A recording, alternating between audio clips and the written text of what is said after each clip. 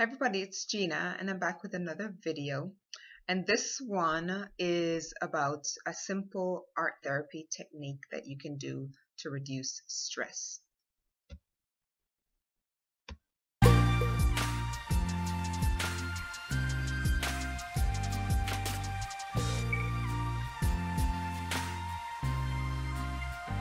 So many of you might have seen previous videos in which I'm creating art. I am an artist and I was an art teacher for many years. I taught at a local private school for 11 years, teaching junior high art, an advanced 8th grade art class as well, in addition to high school sculpture.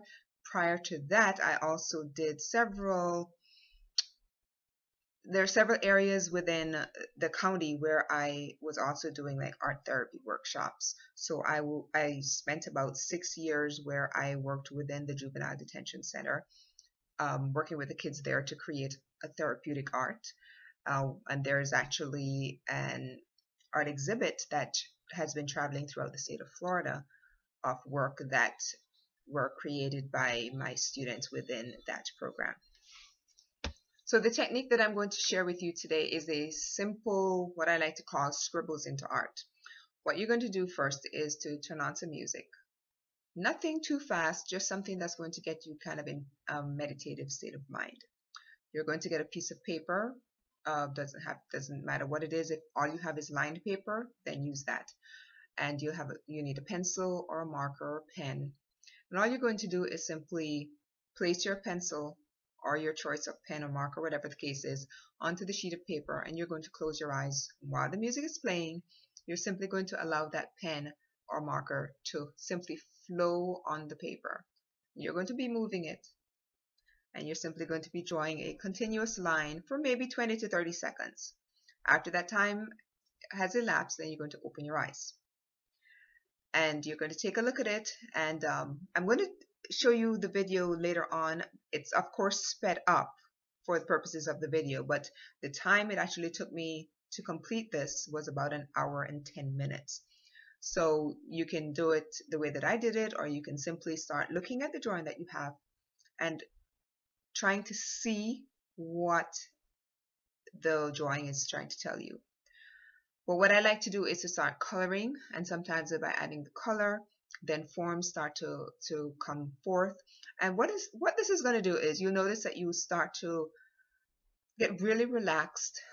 If you had any stress prior to that, it's vanishing, because this is a really good stress reducing technique.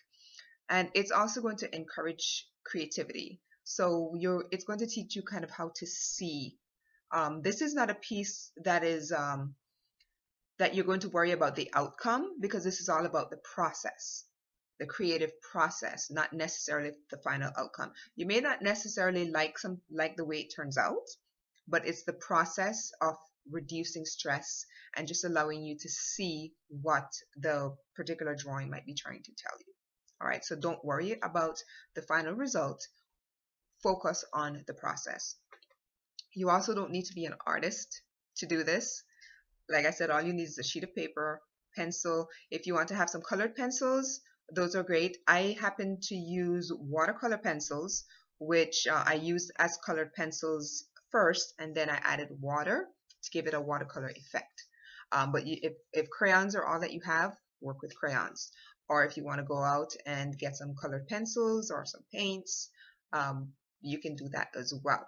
So don't rely on the final product. Just work with what you have and just worry about the process. So this is all about the process and reducing stress, because the last thing you want to do is to do an art therapy assignment that's going to make you stressful. Okay? So what I want you to do is just watch the video that I'm going to show you after this. It is sped up for purposes of this, but the actual process took about 1 hour and 10 minutes for me, and but it is sped up to be about 9 minutes, but you'll still be able to see the entire thing, and you'll be able to see how I developed it from the simple line drawing into the final piece. Now, this is not one of my greatest works. Let me go ahead and share it with you. This is the piece that I did, And it literally came out of all of these lines, and you'll see how it was developed as you go through the video. So it's, you know, you probably end up with something that you really love, but it's like I said, it's not about the final result. It is actually about the process and teaching you how to see and reducing stress. What I'm also going to show you at the end of the video are a few examples that were done by my students while I was teaching them, because I use this during exam periods when they would be doing, you know, exams in other classes, and I knew that they would be, the stress level is a little higher than usual. So I always included this particular exercise during the time that I knew that the students were experiencing higher levels of stress, like for example, during exam periods. So I'm going to show you a few of the examples that they got. Now, this is not something that you can duplicate. If you do this 10 times, you're going to end up with 10 different results. That's the beauty of this. So if you wanted to try it again, you can do that. But I'm also going to be sharing with you other techniques. I'm going to try to create like a little series and show you different techniques that you can do to help you to reduce stress.